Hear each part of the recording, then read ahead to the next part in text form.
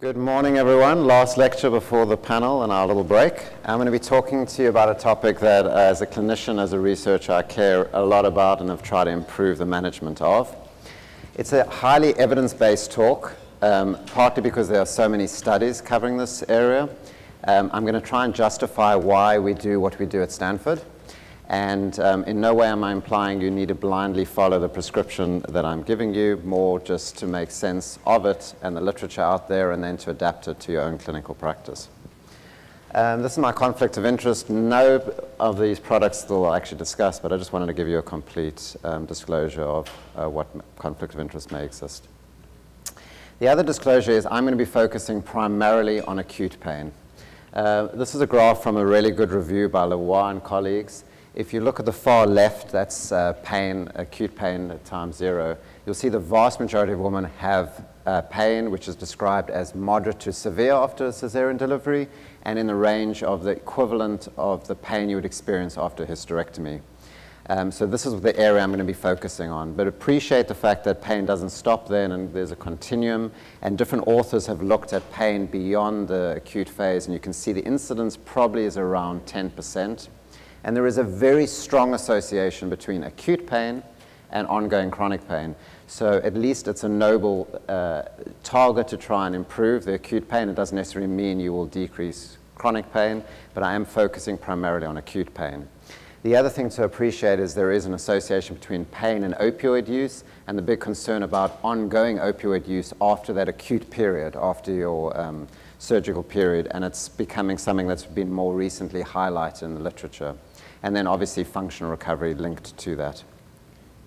This is a study, it's now a little dated, where we asked patients at the pre-op class what they most wanted to avoid. We gave them potential outcomes that they could rank as well as throw a relative $100 towards most wanting to avoid. And you can see pain during and after cesarean delivery being the most important. And it's an important graph to appreciate because it puts in perspective the fact that people rank certain things more importantly, but that a lot of the opioid-related side effects are of more minor concern to patients.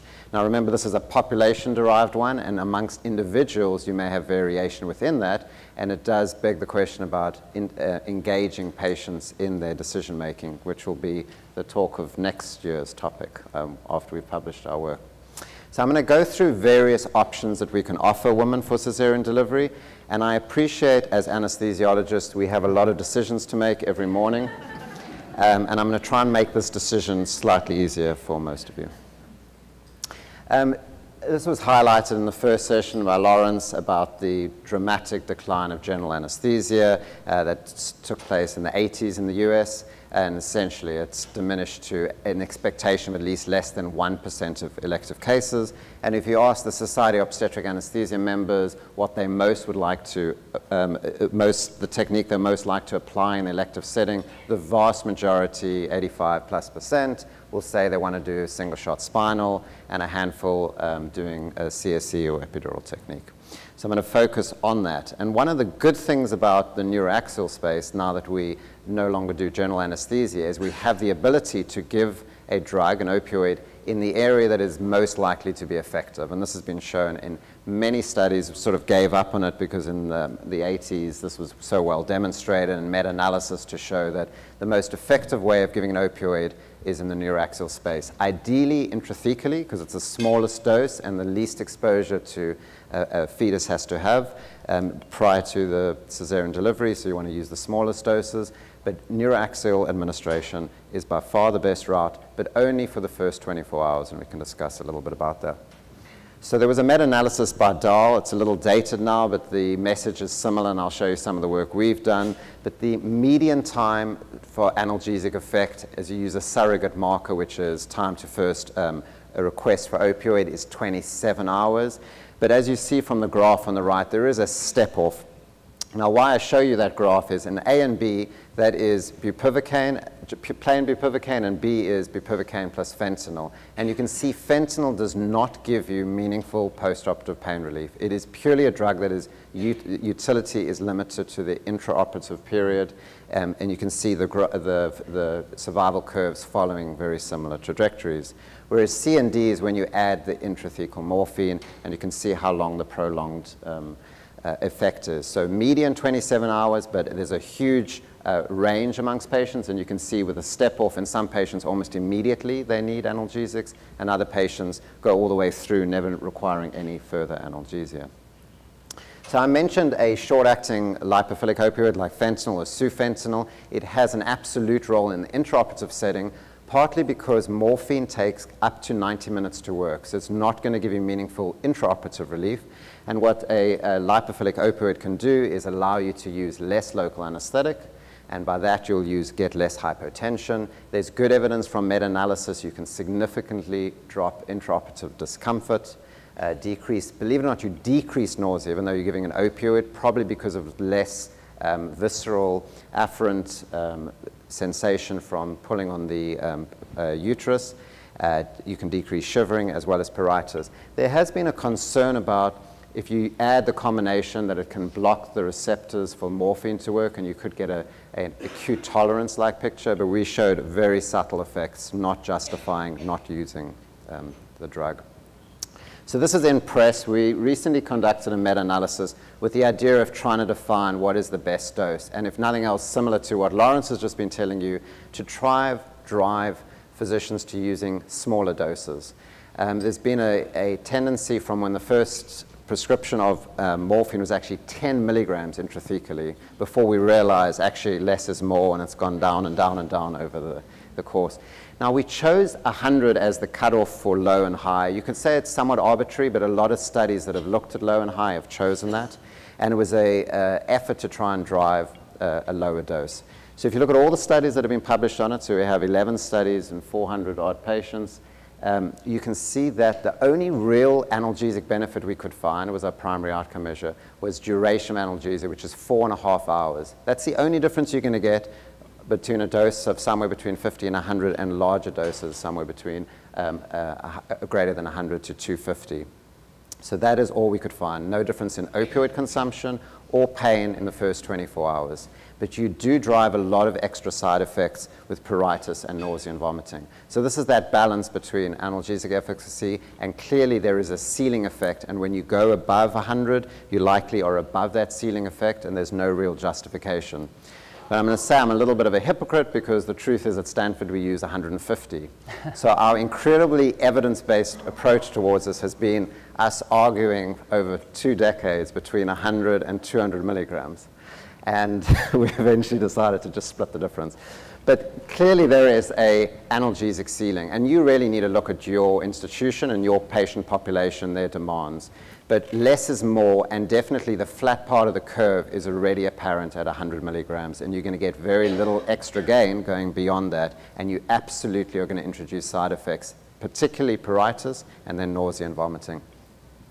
If you are going to administer an opioid epidurally, let's say you do a CSE technique, my advice would be give it intrathecally. But if it's a top-up after a labor epidural that then goes to C-section, then it is worth utilizing morphine at the end of that. And the equivalent ratio is about 1 to 20.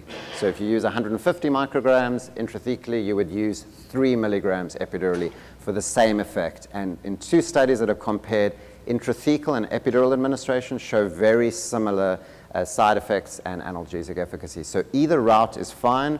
The preference is intrathecal because it's smaller doses and less fetal exposure. Now, there's clearly a over-reliance on opioids, especially in the United States. So we're going to go through all other analgesic modalities to try and reduce this over-reliance. And the next best drug after a neuroaxial opioid is nonsteroidals. There are a host of studies showing its benefit. And if you look at the numbers needed to treat estimate, around 2, this is in the same ballpark as opioids. So it is an extremely effective drug, particularly in this population. The opioid sparing effect has been estimated to be between 30 and 50% just using an NSAID. And if you pull enough patients from a meta-analysis, you can actually decrease opioid-related side effects. So not only using less opioids, but patients are getting less side effects. And what makes it really work very well in this setting is its ability to help with uterine involution, visceral pain following cesarean delivery. We had a whole host of copsics that we could give. Eventually, there's only one left, celecoxib. I just want to highlight, if you are going to use this drug, that you really do need higher doses to get to the same numbers needed to treat that have been shown with NSAIDs. Now, the evidence that it works in a perioperative setting has been limited to outside the cesarean section setting, because in the 2 studies that have used it, have not found it to be as beneficial as an NSAID, which is sort of interesting if that COX specificity limits its efficacy. So the current evidence would suggest an NSAID is a better drug to use in a perioperative period in the cesarean section setting. In a perioperative setting outside the cesarean section, maybe a celecoxib because of the less likelihood of platelet effect. It is a safe drug to use if you do have a patient who can't tolerate NSAIDs. The relative infant dose, and we're going to discuss this in a little while, is 0.3. Acetaminophen is not quite as analgesic, the analgesic efficacy is not quite as good, but it's around 10 to 20% opioid sparing effect. And what has been recently shown in a meta-analysis is it has an additive effect added to an NSAID. So just because you use an NSAID doesn't mean you shouldn't use acetaminophen. You should use them both concurrently. And with the IV preparation, it has allowed us to use this even when patients are NPO. Now, I'll show you how good this combination, the synergistic effect of an acetaminophen and oxycodone can be in a study that compared IV morphine, so patients had IV PCA, compared to taking as needed the oxycodone acetaminophen combination, worked not only better from an analgesic point of view, but were associated with less side effects. And it's for this reason that these combination drugs are largely popular throughout the United States. However, although the combination of drugs is useful, you shouldn't use the drug as a combination. And we used to use a equivalent of Percocet or Vicodin as our drug of choice for breakthrough pain. And we would request it to try and keep our acetaminophen level less than 3 grams or around 3 grams and no more. And when you use it as a breakthrough drug, it is almost impossible to keep it under that threshold. So we uncoupled our acetaminophen. So instead of giving it as a combination drug, we gave a round-the-clock acetaminophen, and then when there was breakthrough pain, oxycodone was offered to patients. And something as simple as that was able to reduce our opioid use by 50% in the first 24 hours and 30% in the next 24 hours. So although the combination works well, don't use the drug as a combination. Use that ability that you get a steady state concentration after 3 doses of acetaminophen. So every time you're then taking an opioid, you're getting that synergistic effect, but don't use the drug together. Tramadol is a drug that is an alternative for breakthrough pain. It has been described following cesarean delivery. Interestingly, if you compare it to a non-steroidal, it is less effective, and it shows you that numbers needed to treat game. It's actually, NSAIDs do really well, and tramadol didn't work as well, but it worked better than acetaminophen. I don't think it's a better alternative than oxycodone, and the numbers needed to treat would reflect that.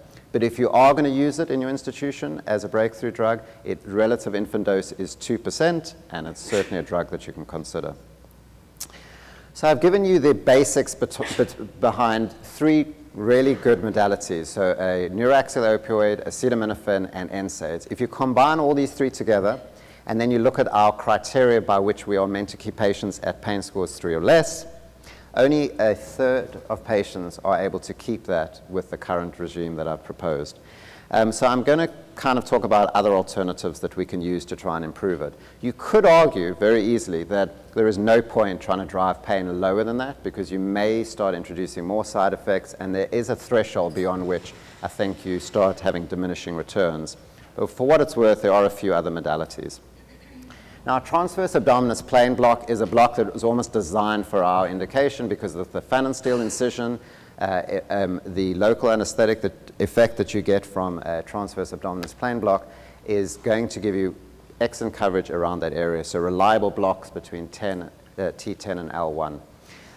So with that in mind, we were expecting really good analgesic effects from TAP blocks, and a lot of studies. This is a summary from 2 meta-analyses. There's actually been subsequent studies since then, but the take-home message is the same, which is if you compare a tap block, if you add a tap block to a regime that doesn't have intrathecal morphine, so you use fentanyl, it does have an analgesic benefit. So that's the top forest plot subgroups. If you use intrathecal morphine as part of your multimodal analgesia regime, it does not add additional analgesic benefit. This is a single shot block, tap block done after cesarean delivery. And then if you compare tap blocks to intrathecal morphine, so as a comparison, intrathecal morphine does better. And it makes sense in a way because intrathecal morphine is going to deal with both the somatic and visceral pain, and tap blocks are really limited to just the incisional pain. But that's where we stand with how well tap blocks work following cesarean delivery. And there are concerns with tap blocks. In a really interesting study, pharmacokinetic study by Griffin, where they gave what I think is a reasonable dose for tap blocks, and they measured blood levels, 12 out of 30 exceeded a threshold beyond which you would have some concern, and 3 out of the 30 patients actually had some side effects associated with it. And there are now 3 reports of seizures in the literature, a case report with 2 patients, and then a study that was actually interrupted because of a seizure. So it is not an inert procedure to be doing in patients, so we really need justifications for its use. So if you are not allowed to use intrathecal morphine or you prefer to not use it, it has an indication. In select patients, especially after a general anesthetic, if you're able to consent them before the general anesthetic, then it's worth doing. But I think the main indication for it is breakthrough pain. These are patients that are just not doing well in the PACU or when you go and see them on day 1 or 2, and instead of accelerating the amount of opioids that you need to control pain, you can use a tap block to get on top of the pain. But remember, the duration is limited to how long local anesthetic lasts, and there is only 1 case series of continuous tap blocks, and it's a difficult technique to actually work well, but it's something that you can consider using. Local anesthetic obviously can be given in the wound. The evidence that it actually works as a single shot technique after general anesthetic is there, but the way we do it under spinal, especially with our intrathecal opioids, it doesn't really make a difference. There is no study showing the long-acting local anesthetics make a difference.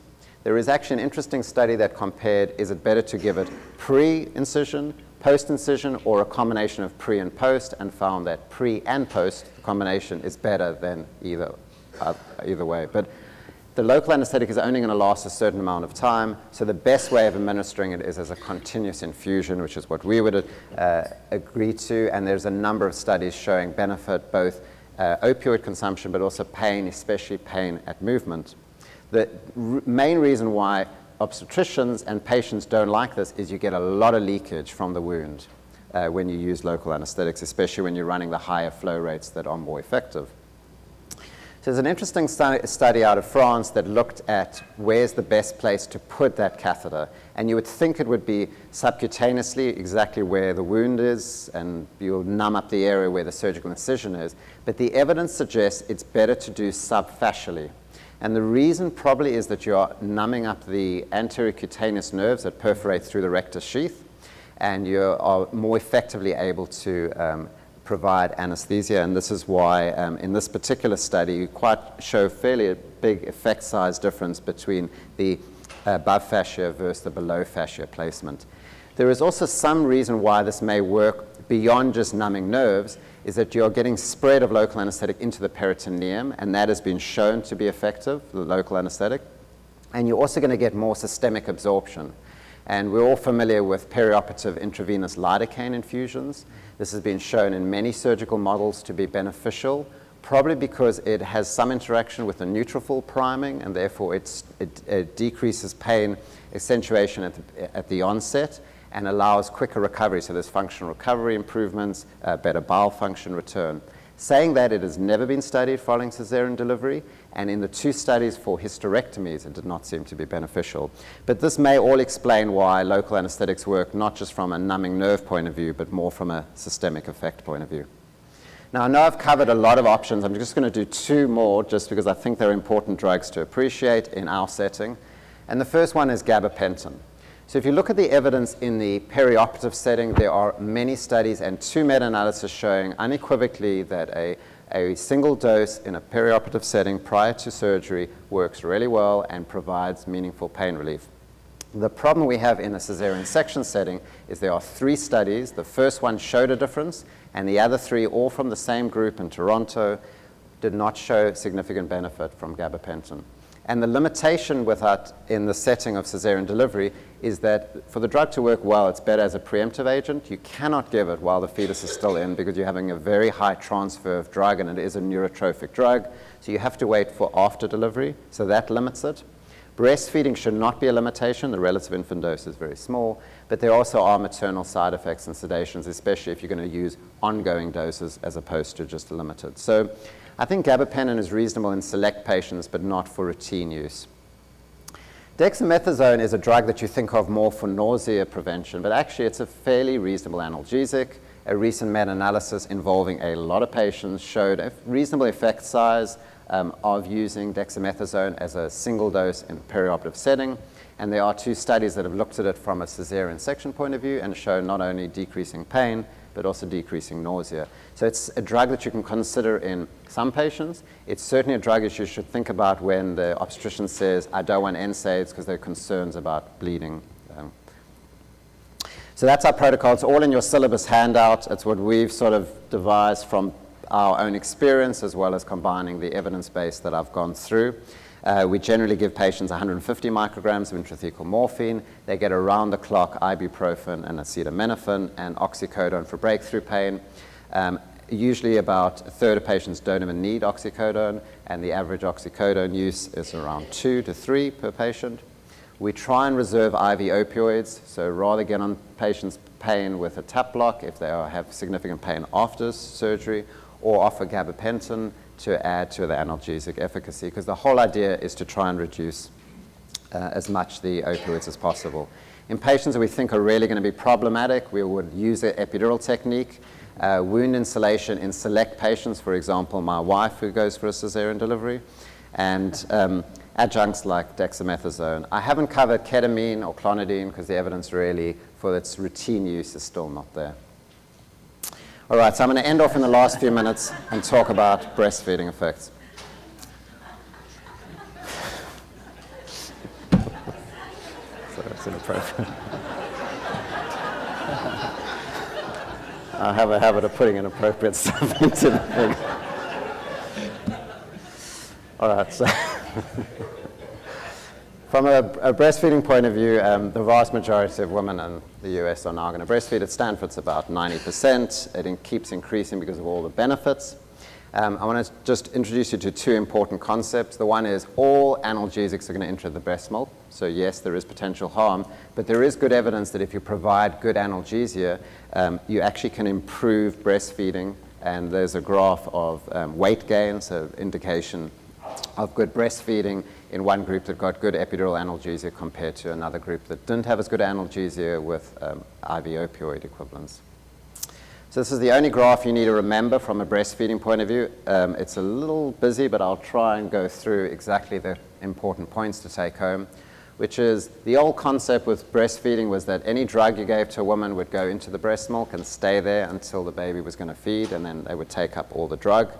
We now know very clearly from a number of studies showing that it works very much on a passive diffusion model, and it is based on maternal drug level. So when you really want to know how much of the drug is in the breast milk, then think at the time how much drug will be circulating in the blood, and obviously simple pharmacokinetics of drugs can give you that estimation. You can think of how big a dose, what route, repeated doses, etc., and it gives you some estimation. Now, just because the drug is in the breast milk doesn't mean the breastfeeding neonate is going to be absorbing it, because there is a thing called bioavailability. So if you have a drug that has low bioavailability and has to be given intravenously, is now in the breast milk, even though it's in the breast milk, baby's not going to take any of it in or very little of it in. And the other concept is volume of breast milk consumed. And in the early peripartum period, the colostrum is tiny amounts, so really how much is going in is not a problem. This usually becomes a bigger issue once the breast milk really kicks in and you start getting full volumes. And I've been talking a lot about this relative infant dose. It's really what dose the baby's getting relative to the mom's dose. It's something we can all understand. So when I was talking about in the range of 2%, you can see how low that is.